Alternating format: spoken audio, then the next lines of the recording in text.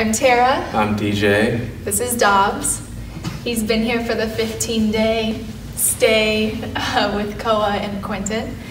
We're turning him over today, so we've been able to go through everything he's learned, and we've had our own training with him, so we're definitely impressed. Yeah, extremely grateful for you guys too, because we knew giving him over in the beginning would be kind of tough, but he's shown so much improvement. So grateful.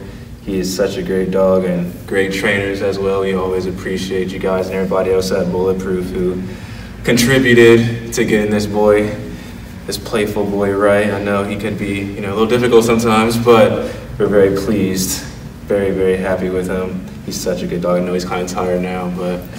And we live in New York City, so I think even compared to being in Ohio or somewhere where you have more space, it's even more important for us to have him very well trained, well mannered, just because he's in a lot more of intense environments and around a lot of different people and crowds. So he definitely needs to be on command. Yeah, on command at all times, pretty much in New York.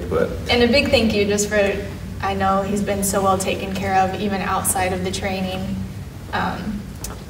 He has kind of a strict diet, and I know that they followed it to a T, so we're very grateful for that. Very grateful.